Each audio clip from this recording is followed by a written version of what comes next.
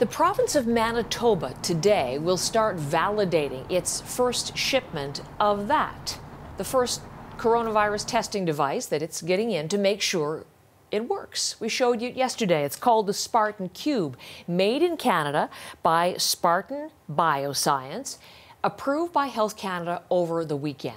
It's portable, size of a coffee cup, and it promises fast results. So health authorities in remote areas are eager to get their hands on this handheld device for testing. If the test has to travel from remote communities to Yellowknife and then down to Alberta, it really puts us behind. It's probably going to be a game changer. The earlier we identify that there is a virus that's crept into a long-term care facility, the better we can then prevent it from spreading to others. As I mentioned, Manitoba is starting to validate its shipment, but it's going to roll out this week in several parts of the country. The federal government has put in an order for 40,000 tests a month. Alberta and Ontario are also planning to use it to ramp up their testing capabilities. The company says there's global demand for the test, but it's only taking Canadian orders for now. And that is our introduction to the expert we've invited to share our program this morning. Dr. Christopher Labos is back with us, an epidemiologist and a cardiologist based in Montreal. He has a medical podcast as well called The Body of Evidence. Morning, Dr. Labos. Good morning. I want to get your take on this already, Dr. Labos, the Spartan Cube. If we can bring back pictures of this. As I mentioned, just approved by Health Canada over the weekend, shipped out already, and Manitoba is starting to validate it. Can you explain how the Spartan Cube works? Yeah, so it looks as if the technology they're using is very similar to the technology that we're already using for the regular nasopharyngeal swabs that people are getting to be tested for COVID-19. The main advantage of this testing system, though, is that, one, it's portable, and two, that you can get the results back a lot quicker. So rather than waiting 24, 48, 72 hours to get the results back, you'll get the results back almost immediately. The other big advantage is that rather than you having to go to the testing center, now the testing center can come to you. Now, when you live in a large city, maybe that's less important, but when you're talking about remote communities, that's actually going to be a huge advantage, because right now a lot of places have to fly their results and their samples back down to the main lab if the main lab is far away, wait for the results before they get the information they need.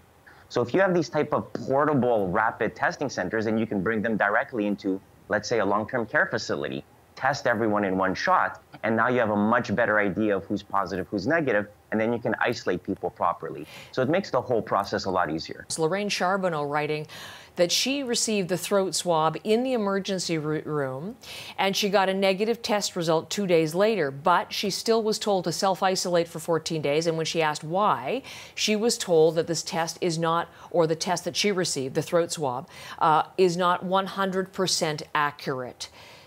What are the issues with accuracy? So the unfortunate reality is that no test is 100% accurate. You're always going to have false positives and false negatives. It's always possible that when you do the test, they won't find traces of the virus. Sometimes it's due to technical issues. Sometimes if they test you very, very early or very, very late in the course of your disease, traces of the virus may either not have appeared yet or may have started to disappear. So people who get tested many, many days after their symptoms started may not have any traces of the virus in their sputum or in their other secretions. So you always have to be conscious of the fact that tests are not perfect, and you have to look at the whole clinical scenario of the patient. The old adage of, treat the patient, not the test, holds true. If you see somebody who has a fever, a cough, shortness of breath, who came into contact with somebody who had COVID-19, you should probably assume it's COVID-19 even if the test comes back negative.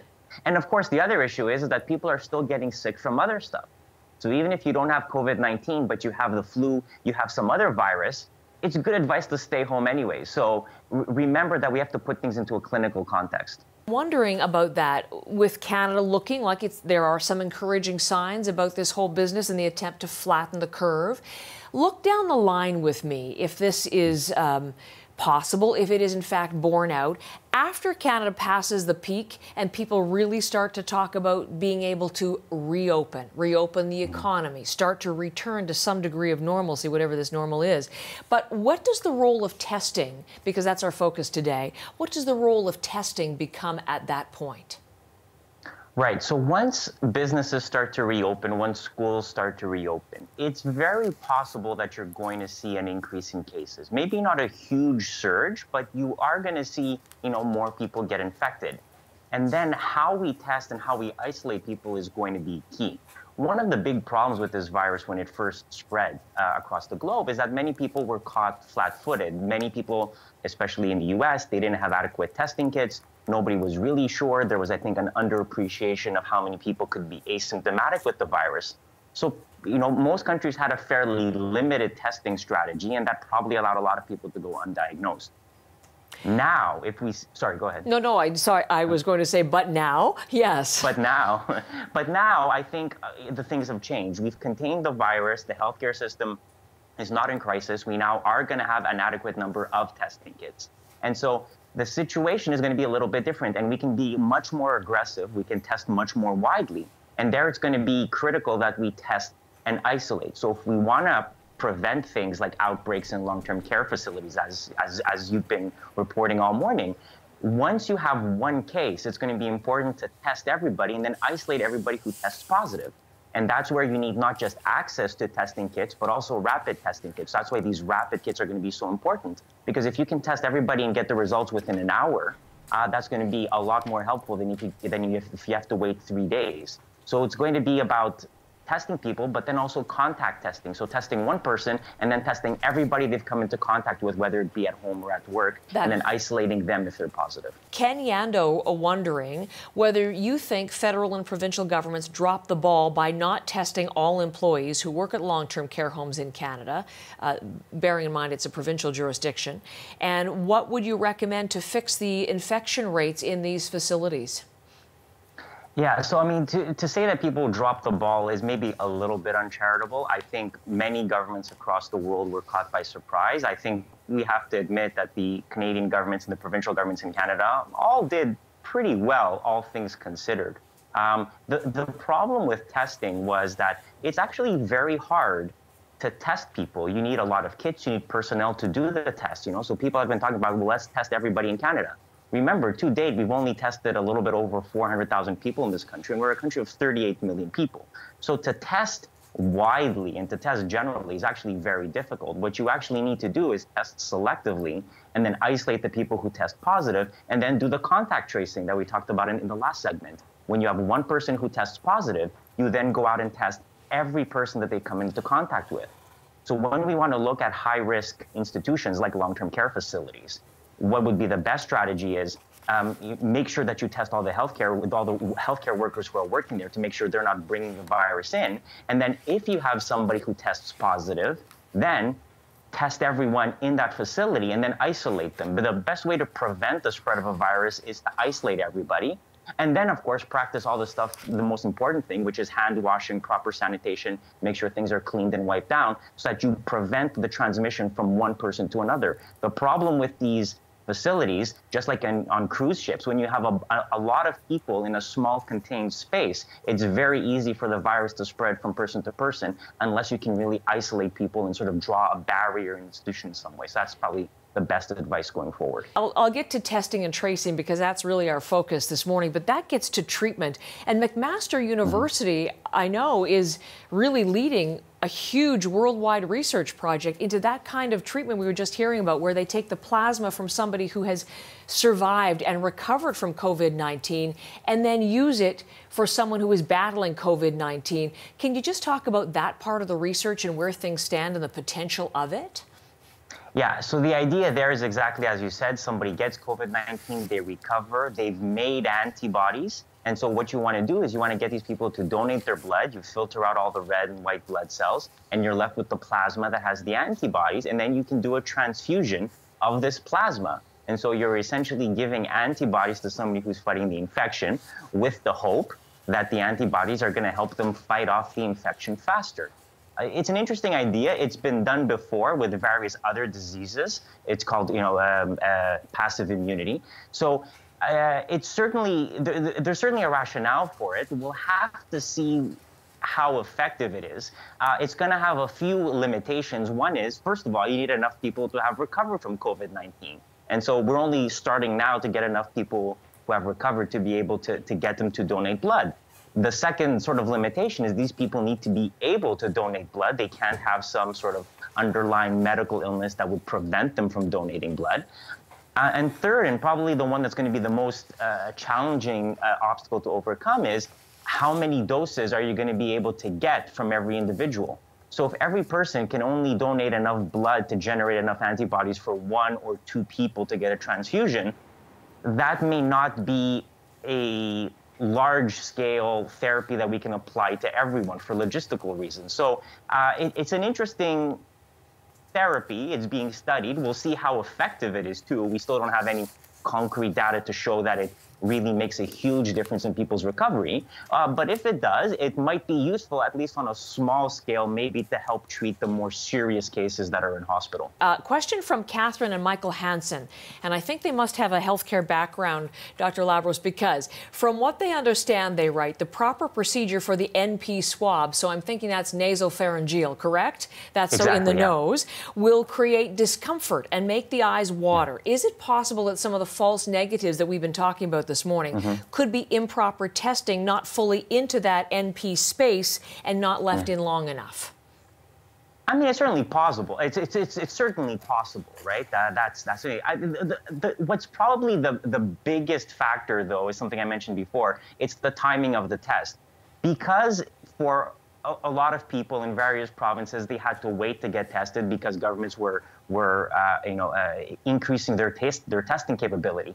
There's, I think, some evidence now to suggest that if you only get tested 3 or 4 or 5 or a week after your symptoms start, your levels are going to be lower, and maybe that's why you're getting false negative tests. But technique is probably a certain part of it as well. So that's why we are probably underreporting cases a little bit. And that's where, if we start doing large-scale antibody testing, serologic testing, we might get a better idea of whether people were affected or not. Really interesting scenario raised by Karen, one of our viewers, who writes that she works in a family physician's office, Dr. Labos, where they perform pregnancy tests daily. They had to stop using the rapid response pregnancy test kits because they were grossly inaccurate. I'm reading her words here, mostly giving a false negative result. Her point is this: if they can't get a simple pregnancy test correct, how can you trust the results for something as critical as COVID-19? Many people could be walking around with a false sense of security with that false negative test result. Yeah, so I mean, there's an important point raised there, is that tests are not perfect. Now, the pregnancy test and the COVID-19 test are very, very different in terms of their biochemistry. With a pregnancy test, you're testing for a particular hormone that's released in pregnancy, whereas with COVID-19, what you're testing for is using a PCR test, where you're trying to amplify the RNA to detect traces of RNA from the virus.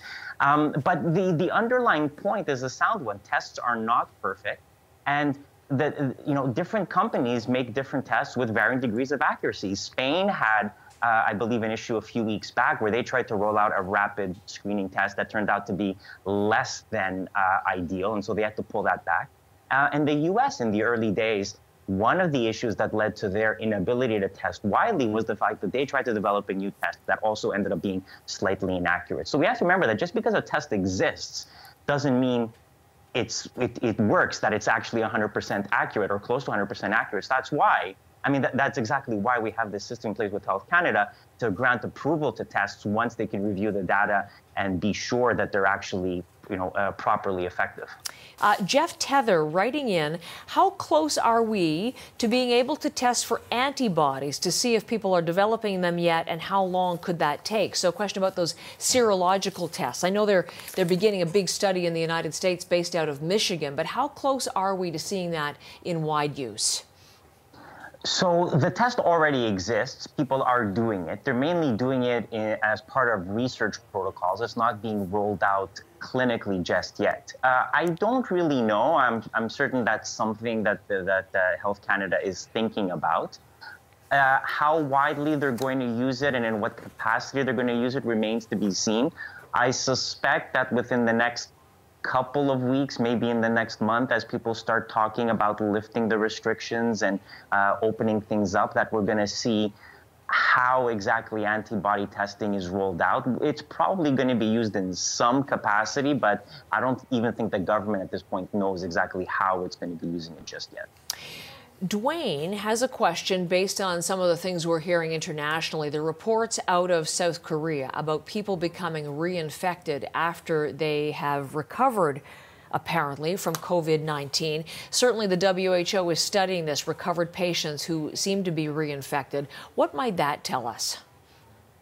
So there's a couple of possible explanations. One is that these people didn't develop immunity after their infection and got reinfected. So that's possibility one. Possibility two is that the test was wrong. So we've been talking about false negatives, but false positives can also happen. But possibility three is that just because you can find traces of viral RNA in secretions doesn't mean you're still sick. So again, the old adage is treat the patient, not the test. If you've very clearly recovered from your infection, if you had fever, cough, shortness of breath, you tested positive, and now you've recovered, and the test was repeated for some reason and it came back positive. If you're clinically better, it's very possible that all we're seeing is just, traces of the virus still in your secretions, but it doesn't mean you're still infectious. It doesn't necessarily mean you've gotten reinfected. So nobody's, entirely certain what these, positive retests really mean. We'll see with time. But it's important not to overinterpret and overanalyze what are admittedly just sort of, exceptional cases. The vast majority of people do recover and do end up testing negative afterwards. Deb wrote to tell us about her daughter. Her test came back as indeterminate. We've been talking about false positives and false negatives this morning, but this is an indeterminate result. And she's wondering whether her daughter should be retested even though her symptoms are beginning to abate. Yeah, it's an interesting question, and I'm not sure we know what the correct answer in that sort of situation is. Certainly, if there's an ability to retest and there's a clinical desire to clarify the diagnosis, then yes, you can certainly do that, and that'll at least tell you if it was COVID-19 or something else. If you are getting better, though, there is obviously an argument to be made for just wait it out, you will recover. Because it's possible that the test result won't actually change treatment, right? If your test is positive, you will be told stay home until you get better. And if your test is negative, it'll be, well, you probably had something else, stay home until you get better. So if testing doesn't actually change your behavior, what you're going to do with the result, then it doesn't actually serve a purpose. And that's one of the arguments against this idea of, well, let's test everybody. And it's no, we should test people if the test result is going to change how we're going to behave. That's interesting, and it leads right into the question from Mark that I was going to put to you, given that anyone who has the virus can be asymptomatic. We talked about earlier how they may have a higher viral load just before starting to show symptoms, or tests negative can contract the virus at any time. And then, as we've just talked about, becoming reinfected after potentially recovering, as some indications in South Korea. Should we not have a regimen of periodic testing for everyone? What's the argument for and against that one? Well, again, if we had unlimited resources and you could do this easily, then yes, there would be some value to it. The problem is the logistics. It's not feasibly possible to test every single person in this country. We are a country of 38 million people. We simply, right now, just can't do that many tests. So it's more useful to use our resources to test the people who are at high risk. So if we ever open up the borders, people coming back from overseas, people who develop symptoms, and then using the contact tracing. Once you find one positive test, you test everybody around that person. And then for all of those who test positive, you test everybody around that new person. And so you follow the chain of infection to try to limit its spread. That's where it becomes useful. And that's where countries like South Korea performed so well and limited their spread because of it. So it's about testing the right people because, unfortunately, resources are limited. A final question, and it's from Dado, and it has to do with somebody who has been tested and now wondering at the end of it all, positive with COVID, tested as positive, and then negative after that 14-day period. Will he still be someone who can spread coronavirus? So it's an interesting question because, again, we don't have clear answers. There have been reports of people having traces of virus in their secretions in their stool for a couple of weeks. Some reports have suggested up to 3 weeks, and I think there was one report that suggested up to a month after symptom onset or symptom resolution, depending on how the studies were done. So it's not entirely clear. Just because you can find traces of the virus doesn't mean you're still infectious. If people want to play it safe and you have the capacity to stay home, probably not a bad idea to stay home for an extra 1, 2, 3, even 4 weeks if you can, just under the principle of an abundance of caution. But it's not clear when your infectivity period ends. The general consensus is that you're most infectious right at the beginning of the illness, and then your ability to infect others drops off with time, but nobody knows where that end point is. Thank you for all of the questions again this morning. Dato, your final one, and Dr. Labos, just a pleasure to have you back with us again today. We'll hope you'll return. We have many more questions to answer, and we'll look forward to our next meeting. Christopher Labos, an epidemiologist and cardiologist in Montreal.